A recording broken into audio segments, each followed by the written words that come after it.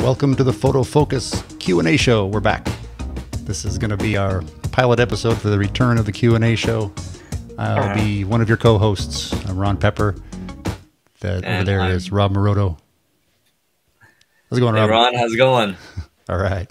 Hey, I'm excited. I've been wanting to bring back the Q&A show for some time, and everything kind of worked out. One reason is thanks to our sponsor, Photomatics, for HDR, high dynamic range photography, the granddaddy that kind of brought it to photography.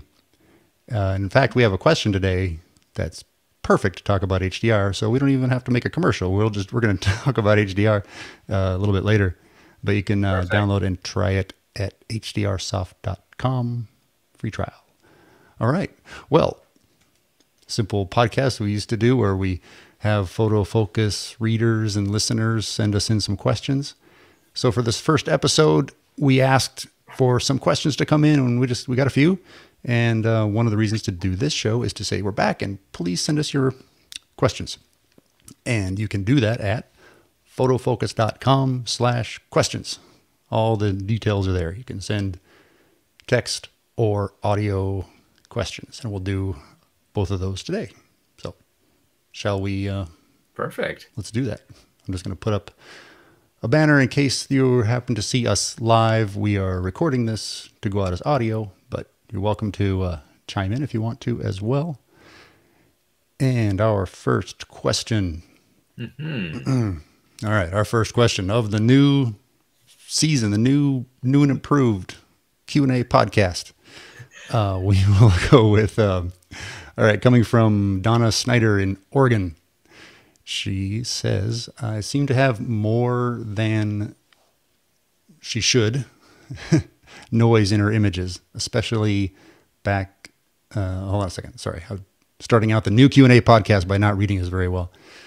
She has a bit too much noise in her photos and seems like she'd like to be able to remove it. How do I use and which method is the best? So it's not just my reading, it's also the writing. She says, I have Corel Paint Shop 2022. That's kind of unusual. And Adobe Photoshop CC. I go through each of the noise adjustments, but can never get it correct. She says, when adjusting the photos, they may look pretty good when she takes them, but when she looks at it 100% size, it looks really bad. Gotcha. So, well, yeah, noise is a big issue. What do you want to start that, Rob? Well,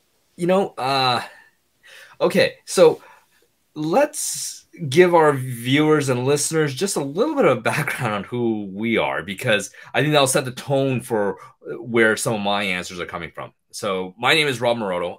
I am a commercial, architectural, and interiors photographer. So I take things that don't move.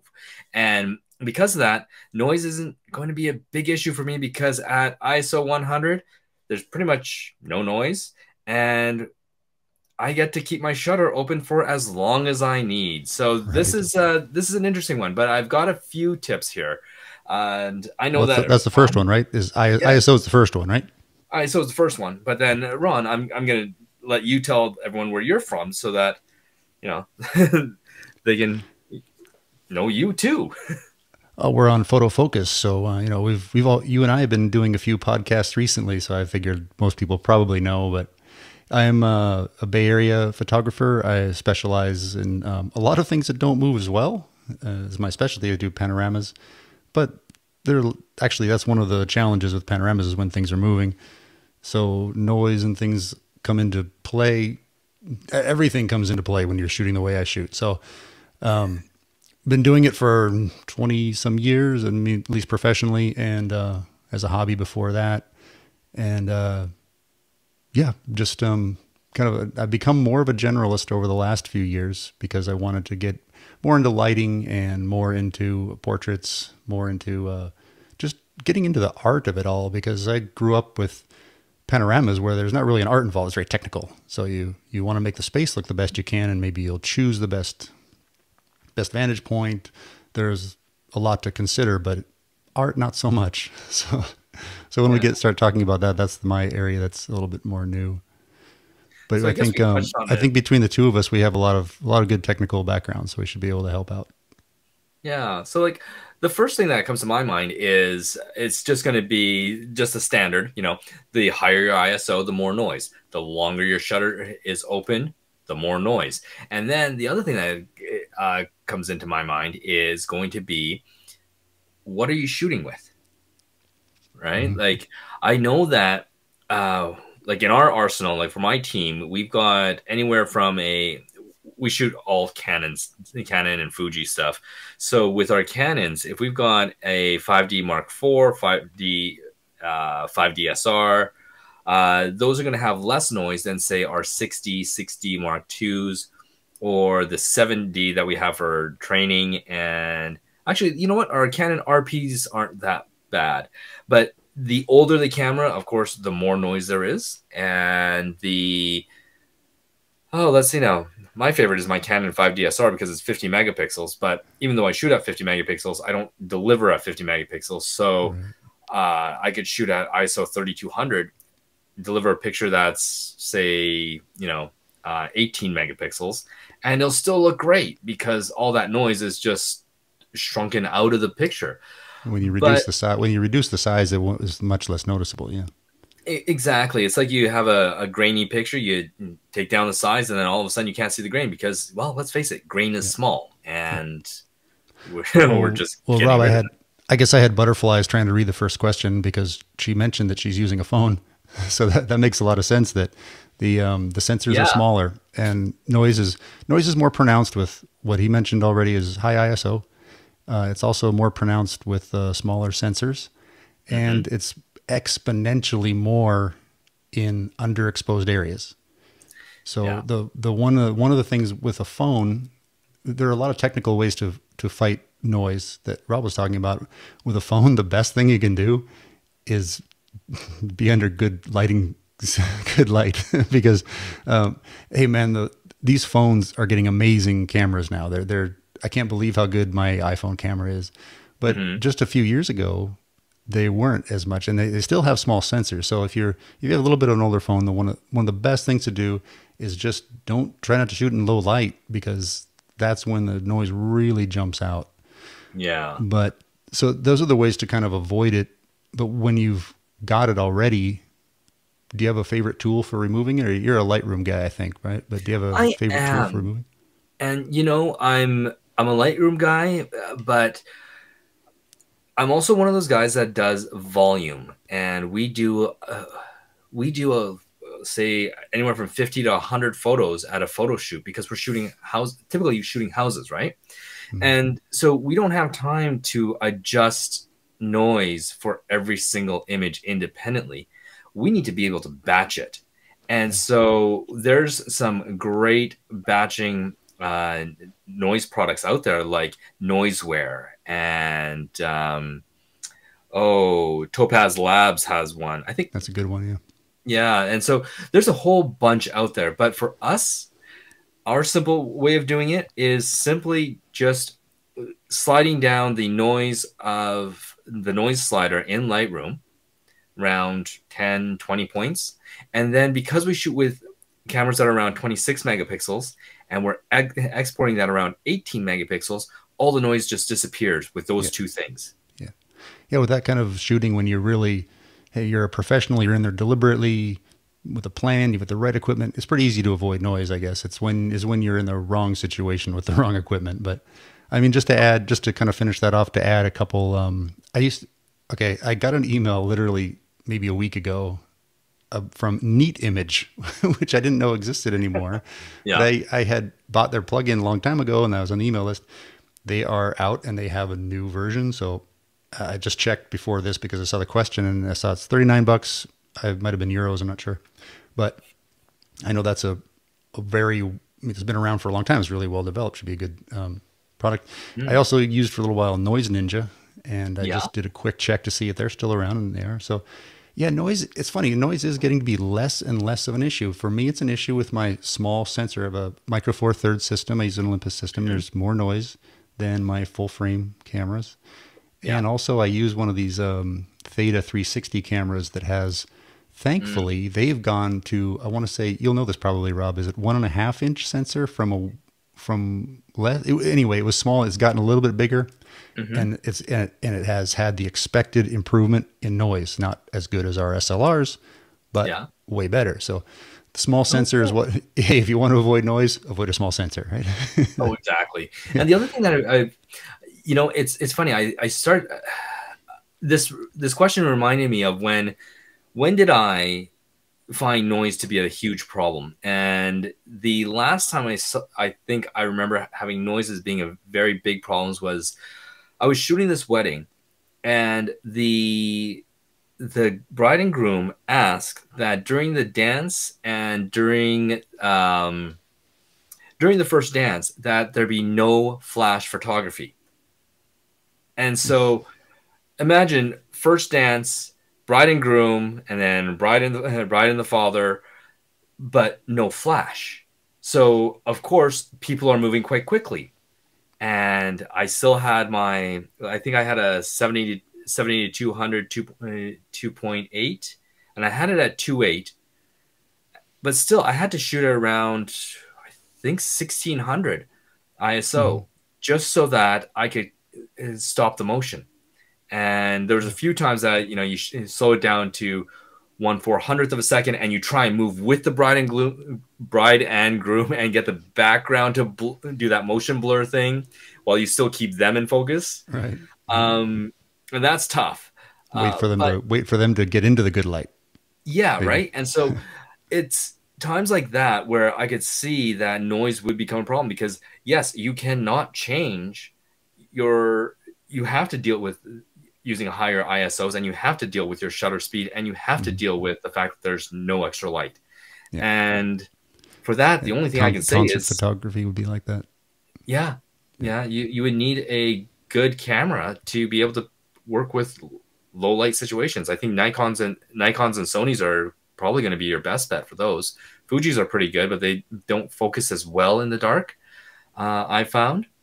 And yeah, so I guess the gear is a big one when we're talking about low light stuff.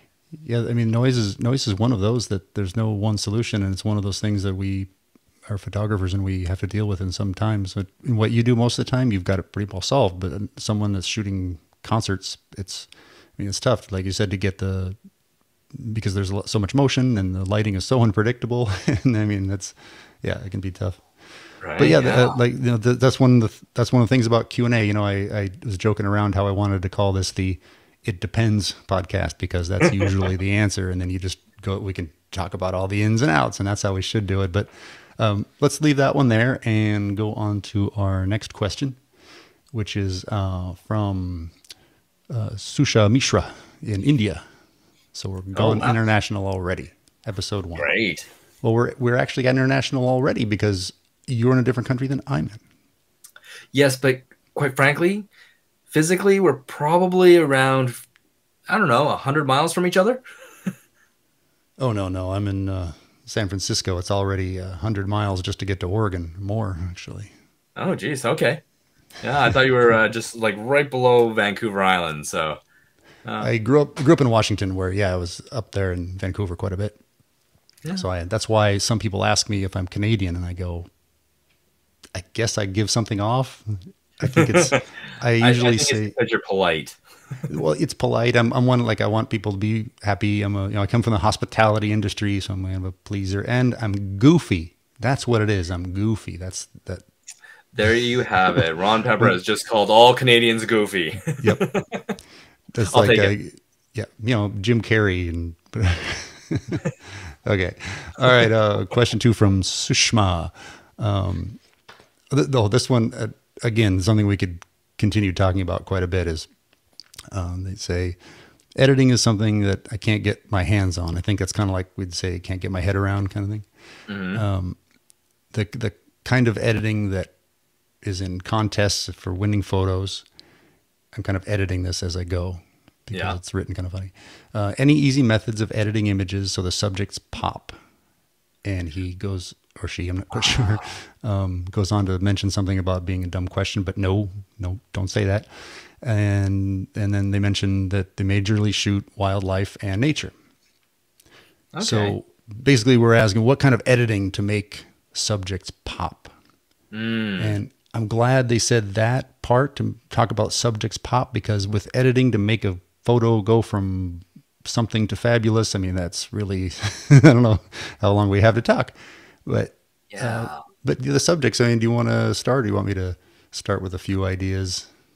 Well, you know what? I'll let you start on this one. I think I Wildlife. took over the last one Okay. there. That's good. Well, I would first, I would say, well, I'll start out a little bit sounding a little negative, but I'll bring it back around.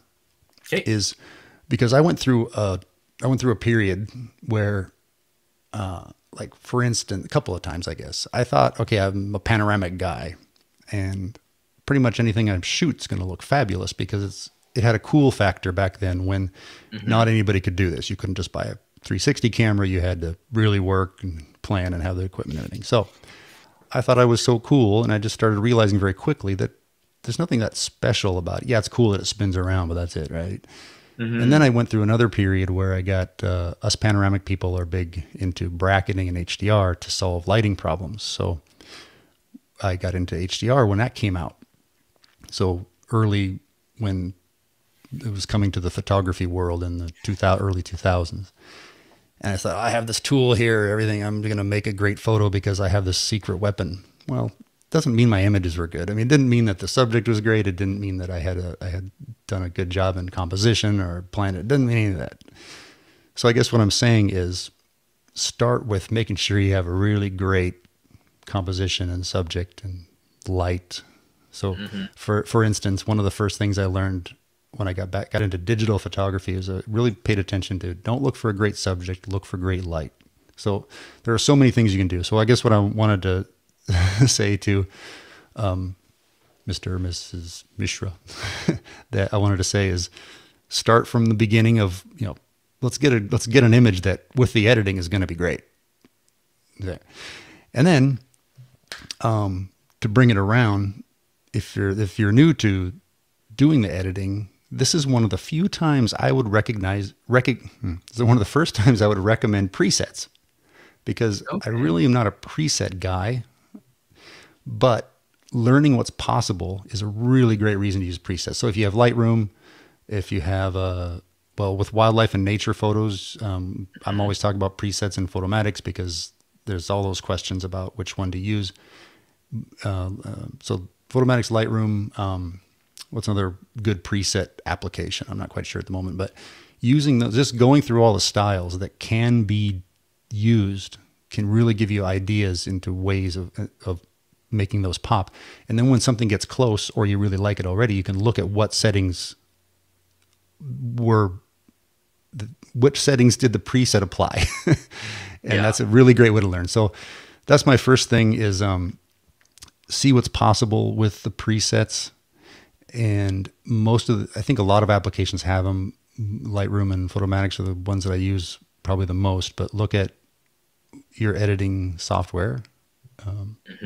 And I'll read the question back to myself while you're talking to see if I missed anything. But then, I mean, where do you start with Yeah. you're talking about, I would say the best things, if I'm not using presets, the first thing I go to is in Lightroom, I go to the blacks and the whites so that I, Hmm. make those, I like the crushed blacks. I like the whites to be clean. So I go right there, go to contrast, and then I'd recommend those kinds of tools. Like some people, it's not really my thing, but some people that spend a lot of time customizing their shots, they do a lot more after the shoot than the shoot.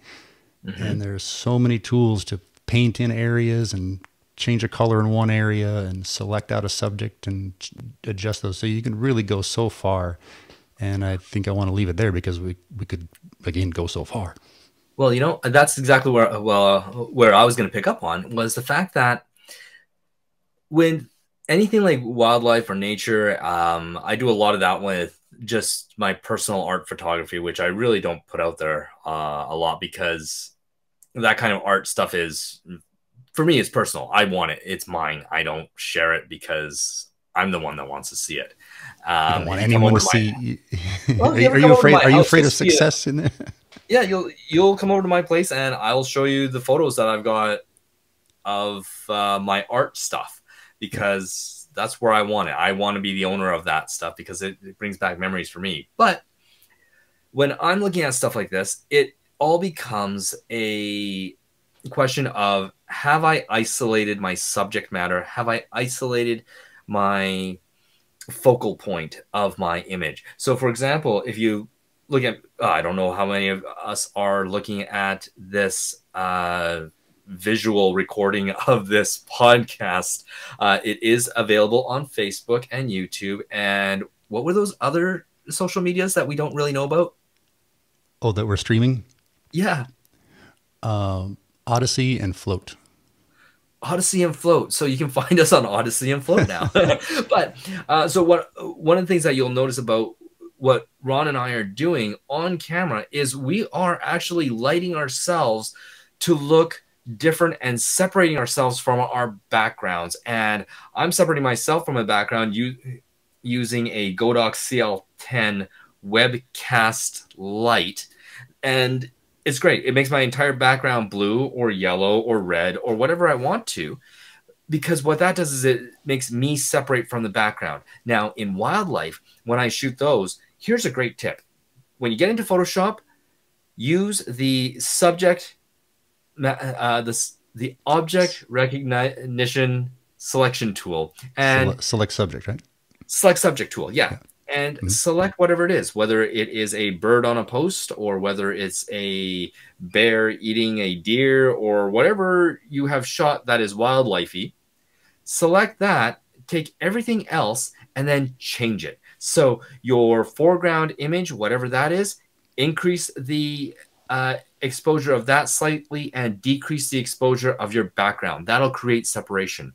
You can even change things like color temperature. So you make your background cooler than your foreground. You can change the, you can actually add a Gaussian blur to your background to make it look like it's more shallow depth of field. And all these little things will help separate the background from the foreground and drive attention to whatever your subject matter is. Nature photos, I do that all the time with, I live in Vancouver Island most of the time. And out here, we've got rainforest all over the place. And so whenever we go through there, we take pictures. I love seeing those little streams of light, but I make sure that those are the center points of my images.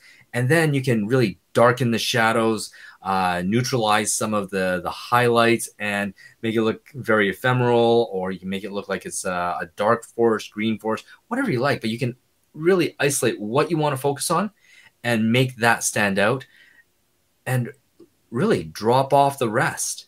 And it's really cool. I like dissecting a photo that way and saying, this is my subject matter. This tree is the focal point of this shot in the forest. And then accentuating that by separating it from your background. Yeah, that's kind of portraits 101 is have a blurry background and a sharp subject. And that can certainly apply to wildlife. And the best wildlife stuff is a sharp subject and then a blurry in a savanna or something like that back there. Yeah, agreed. I would say if they're asking what kind of editing can I do? I mean, I would bring up a poker adage. You can learn the game the game takes 10 minutes to learn and a lifetime to master, or something along that line. And I mean, when you're getting to what you want to do with images, man, I just saw a part of my YouTube photography portion of my day. I think it was Vanessa Joy that has a good YouTube channel, and she was talking about how do I feel about where photography ends and Photoshop art begins, or how do I feel about that? Yeah. I want to get a great photo, but I really appreciate the Photoshop art. And yeah, I mean, YouTube rabbit holes I learned a ton on, now it's LinkedIn Learning. Oh, I have a title there about 360 photography. But LinkedIn Learning used to be lynda.com. And I spent so many hours at the gym watching Deke McClellan, I'm sorry, Deke, but man, he's a fast talking, real expert on Photoshop. And I would recommend, if you want to really dive in, that's a good course on Photoshop. So Yeah, definitely. And then, you know what? One simple thing that you might want to try that will help focus your images onto your subject matter, play with your vignette. I think that was the first thing that I started playing with when I was starting out, was just creating and taking away the vignette of an image. And that will create a huge difference. that has a bit of a simplifying and focusing the eye. Yeah. Sushma, sorry, we what we were saying on the other podcast the first time is we could go on all day about that one, but let's go to our third question we have written in, and then we have an audio question that someone sent in. Okay. One more from Wade Brook, artbywade.com. I don't know if you wanted me, why not point that out, right? He wrote in the comments on the PhotoFocus page, is there a good, and he wants to say, actually, is there a great resource for selling prints of our work? I know you need good marketing strategy and good presence, meaning, and he wrote blog, social, etc. But what else? Well, let me start this one off. Okay. Yeah, I'm going to start this one off to say, I have no clue. Yeah, I'm not one of those artists, unfortunately. I'm solo on this one, huh?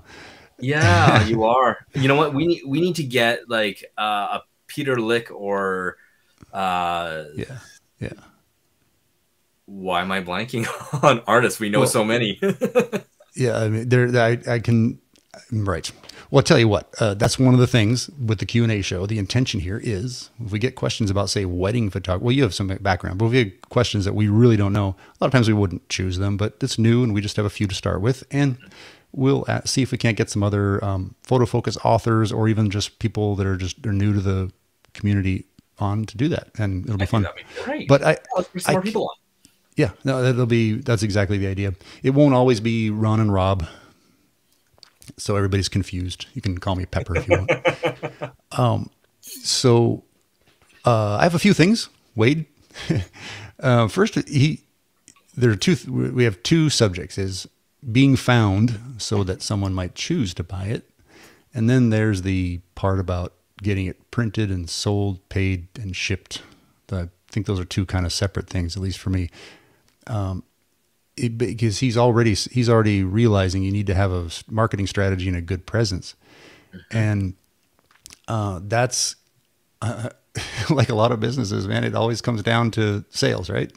You can be an expert at something, but like I'd be better off if I were better at sales. And so I think you're on the right track there, Wade. But one way, well, let me tell you a direct one.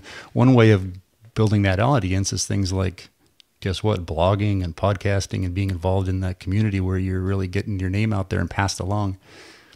Now I realize this one is really, we're talking to and with other photographers, so it's not really the point. This kind of one is not where you're going to get a bunch of sales, but being involved in the community is always really good. I've been watching the emergence of NFTs, which is a new way of recording who owns what, and there's all this excitement about it. But what people are realizing is that it comes down to being found. You have to market that. You have to announce they're calling it the big drop, and they have to be already known to have the audience for people to want to buy those. And it's the same thing, I think. So yeah, and that also, part of his question that I didn't finish reading, he said, are we better off only selling numbered and signed editions? Oh, by the way, he said, thanks, and I'm looking forward to the return of the Q&A show. So he's already he was disappointed in the first one. I don't think so. Oh, me disappointing. You're doing that. Were you expecting Rich and Scott? I used to do these some years ago too, so we're just bringing it back. But hey, I mean, send comments. Who do you want to see on? Well, let's see what I can do. So, but selling the numbered and signed editions is also a lot like that NFT thing, where you can release a certain number of them if it's digital, but if they're printed, to me, that's the balance between, are you trying to find more sales probably at a lesser amount compared to making them more scarce and therefore hopefully more valuable by having them signed and numbered.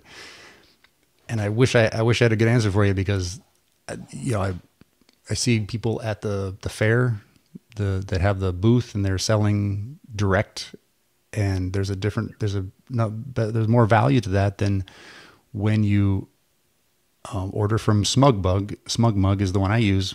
I was going to bring it around to that and say that there are these services that will take care of the logistics for you, and won't help you be found so much as they will take care of taking payment, and they take a cut, of course, and then they print it and ship it. SmugMug is good. A little bit on the expensive side, I think. I know Fine Art America is popular with people in this group that we were talking about, unrelated to this show. We were talking about Fine Art America the other day. And then, it's one of those things that you have to decide which way you're going to go on with your business. Rob isn't doing it. I rarely sell stuff that are prints, but usually I'm commissioned to do something, and then I give it to the client, compared to creating the art and then being found. So, but when that does happen, when I'm asked to, people ask me if they can license images from time to time, and that is not marketed. That's just being found.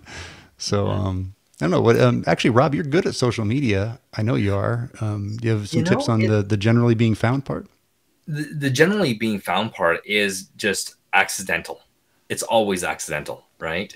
I know that I've got a few friends that are doing more, I want to say, lifestyle photography.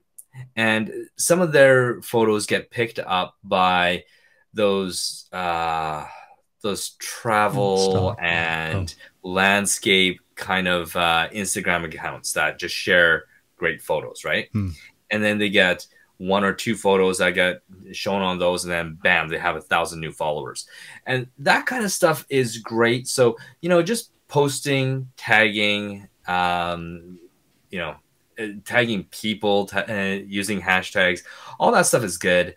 But I gotta say, the one person that I found to be really, really exceptionally good at their art stuff, well, Peter Leck, of course, everyone knows about him and seen his stores all over the tourist capitals of America. Airports. But the guy that I'm thinking of is, I met him and his brother. They work out of I think it was Lahaina in Maui. And they have a little stand where they sell photos on the weekend market, and they sell prints left, right, and center. And one of the key things with them is they know their demographic.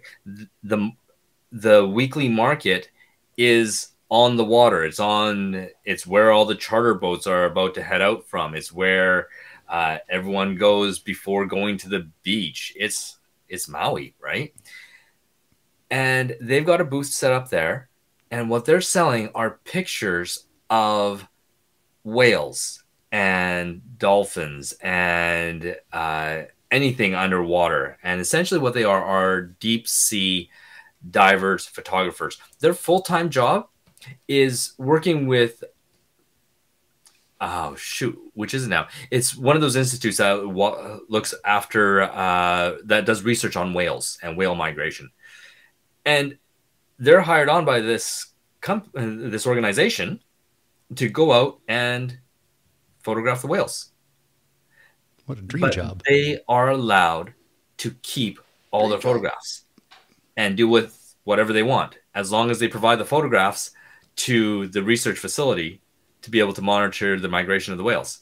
And so they're able to get in like 10 feet away from whales and take them with ultra wide lenses and just amazing photos. But the reason that they're successful is because they've taken all this material, they've got the stuff, and then they're just right there in the middle of the tourist town, in the middle of the tourist market, right in front of the ocean, and they got what the tourists want. And it is that's a business model for anybody, right? That's location, location, location, right? Have the right location, have the right product, have the right timing. You've got tourists that are coming in wanting a souvenir before they go home, and they love the ocean. That's just an amazing, like, no-brainer right there. And if there's a way that you can find where your art is niche, and you have a niche clientele, and you know where they're going to be all the time, and you can set up there, great. This goes back to the question we had before, Sushma, about just award-winning images. Because the first time I went to Hawaii, I decided that one of my biggest tips for photography to improve your photography is go to Hawaii, because it's hard to take bad pictures there. It was just yeah. When I finally went there, I realized why it's so popular. Mm-hmm. Yeah, I mean, we're all finding our niche, right? The photography's changed so much. Where back in Scott Bourne's day, I say that name because he's doing the podcast before with me and with others. You get the photos, you license them, and you sell prints, and that was the business. And it was at least for yourself. And now, man, there are a bunch of ways to do it. We're all finding unusual things. I didn't think I'd be back shooting real estate photography at my age, because I did that when I was starting out. But hey, the business has changed, and it's very workable now. It's really good. So here we are. Yeah, I agree. So yeah, Wade, I hope getting into YouTube and doing courses. So yeah, we're all in the same boat there. Yeah. Let's do one more question. I thought it was going to be a short episode, but it's going to be a normal one. But because we have one more that came in audio, I was asking some people to do audio, and then I got a personal response. Perfect. Hi, Ron. Katie from California here. Can you share your best tips for taking beautiful interior photographs that look natural and have authentic colors? Thank you. It's like she knows you. Because and this isn't scripted at all. No, it's not scripted, but this is okay. We should say that the two of us, we've done live real estate Q&A shows before. Mm-hmm. They're real estate oriented directly, and this is, I mean, I can talk about this, but Rob has some really great this is totally workflows. Yeah, this is not only the wheelhouse, this is my house. It's it's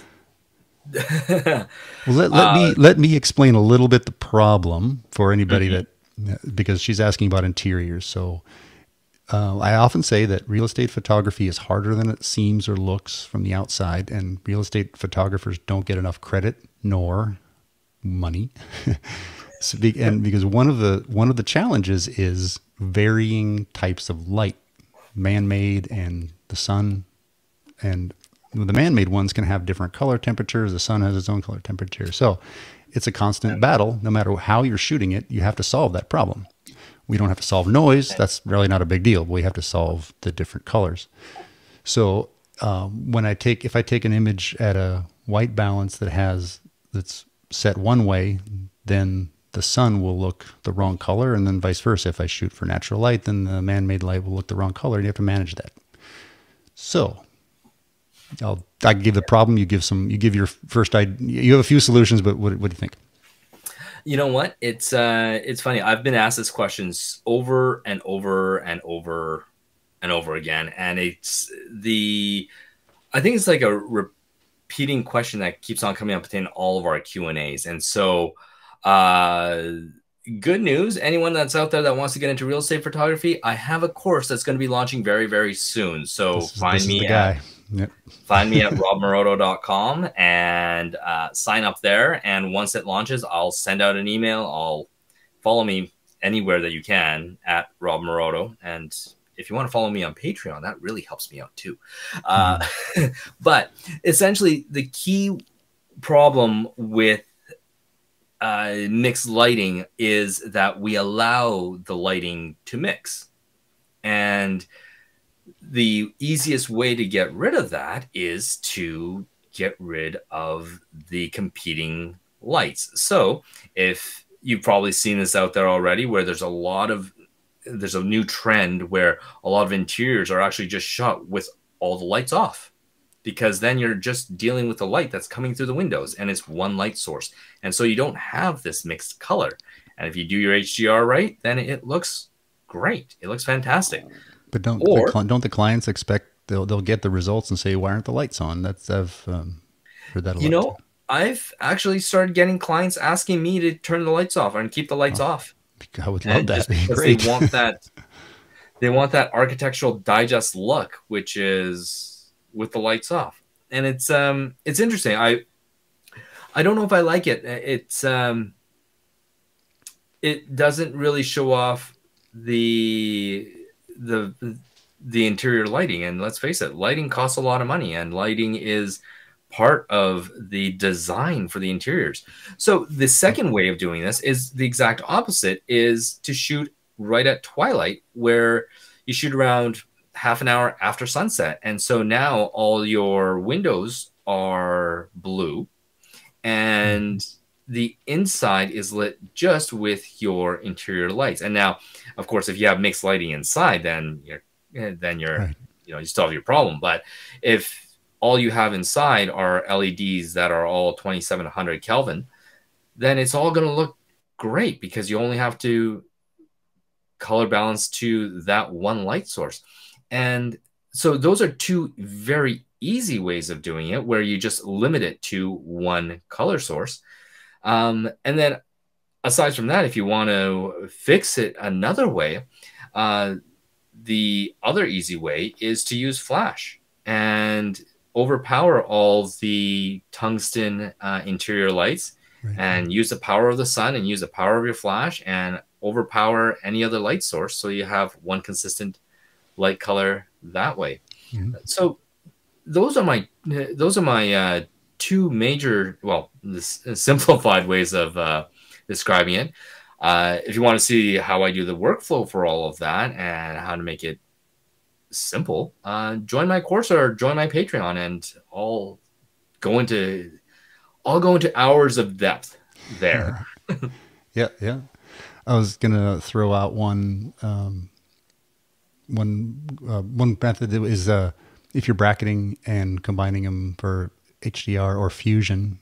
If you don't know about Fusion and you're not happy with your HDR, check out Fusion.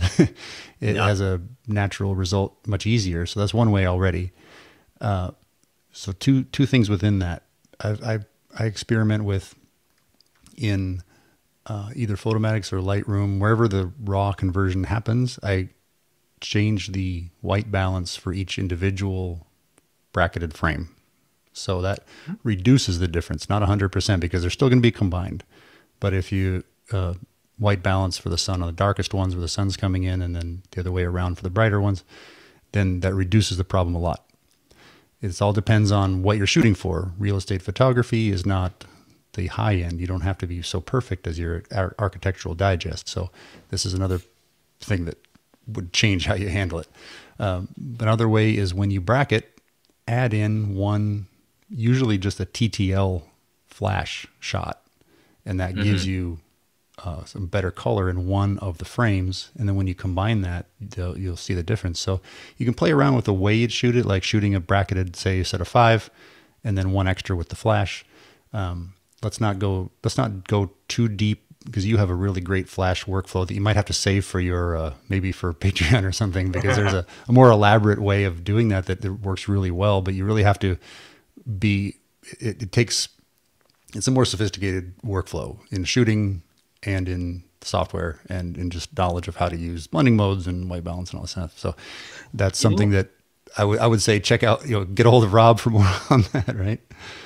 The other way that I liked doing it was with Photomatix. When you're blending it, there is the option to blend back in one layer or one of the bracketed shots. And what I found is that if you bracket a higher bracket, so your +1 or your +2, and bring that back in a bit. Here's the thing with light. If you have mixed lighting, one is going to dominate over the other. And when you bring it up to the point where the non-dominant one gets blown out, or the dominant one gets blown out and non-dominant one stays, you kind of can use that white balance to help recolor your image. And I know it's hard to explain without actually doing a demonstration on this one. But if you go into Photomax and you bring back the blend in one layer thing, I find that helps bring the color back. Yeah, that's the idea. That was, why can't we bring back part of one? Yeah, there's a lot of uses for that. And that's a little bit like the other methods. And another way of doing kind of the same thing is using the color from one of the images. I mean, Rob taught me or mentioned something one day that with your method of doing color with the flash one, you can have a black and white layer, and the flash version will color it. And I tried it, and it definitely works. So, patreon.com/Rob Moroto. That's it. Yeah. Somebody's asking that in the comments. Oh, okay. Perfect. No. Should we do shout outs on this show? This is the pilot inaugural episode. We can kind of shape it how we want. Oh, and I decided to go ahead and live stream this just for fun. Why not? And one person watching comes from when we used to do the real estate ones on the Photomatics page on Facebook. Oh, yeah. Karen. So, hey, Karen. Karen's back. Hello, Karen. Yeah. She was one of always asking questions. Every episode is great. So I feel like I know Karen a little bit. Anyway, and she says, what is Patreon? Patreon is a lifeline for starving artists like me. I would say the best way is just to, here we go. I can actually pop that up. I would just go to patreon.com/Rob Moroto. Check it out. And I won't talk about that one, but I'll throw it up there just for fun. Thank you. Yeah. All right. Let's wrap it up. I thought we were going to do a quick little first episode, but we're out 45 minutes. So we never had a phone call that was less than like half an hour, so I'm not surprised. You and I know, but yeah, I'm trying to move it along because people are listening, and and we definitely want feedback on what you'd like to see from the show. And like I said, so many things start with photo. Photomatics, PhotoFocus, photofocus.com/questions. And you can send in your questions in various ways. I love doing the audio. I just think it's a fun way to do it. You get a little more feel for what people are asking. The more the personality comes in. So if you're up for it, just record that on your phone, on the voice memo app. You just hit share. You go, the email address is on there, but it's, guess what? questions@photofocus.com. So, and you can just send the audio file and we'll get it and we'll choose some for next time. What else about the show is, no, I already said that, is just give us feedback, things you would like to see, maybe people you'd like to ask on. If you have a PhotoFocus author that you know from PhotoFocus that you'd like to get to hear on audio, let me know. Last time we had a meeting with the authors, I mentioned this happening, and a lot of people said they would love to do it, even though they consider themselves writers. So. And you can personally, just like Rob, I have my vanity URL, ronpepper.com. You can kind of see what I'm doing there. And, again, check out our sponsor, hdrsoft.com. You can download Photomatics free. And if you have questions about that and you write to their support, the photography questions typically go to me. So you can get me there too. And we'll, support the heck out of that. All right. Thanks again, Rob, on our first episode. And we'll be doing this once a month or more, depending on some things. And whether you'll have me back or not. Well, Rob may or may not be back, but no, we're as the schedule takes shape. Just like our other show, I would love to host with you and then one other person, but then we get on too long. Really, these Q&As are good for two people because we're going to go back and forth and we kind of move along and don't have to go. We don't even have to go as deep as we did. It can depend on, the questioner and depend on us. We can do it. So Rob, thanks for coming. Anything else you want to point out to send people? No, I think I've plugged myself enough there. I've got a course coming up. You can find that at www.robmaroto.com. You can find me on social media at Rob Maroto, and yeah, patreon.com/RobMaroto. So find me, send some love. You're going to start seeing Rob more and more on PhotoFocus because I'm bringing him over. All right, so let's head out of here and just say to everyone, we'll see you next month. Please, questions, bring them in, and we'll pick the ones that we're probably best at answering and take it from there. And until the next show, you'll see Rob and I and some others for the round table coming up in 2 weeks. And until next time. All right. Thanks very much. Bye. Okay.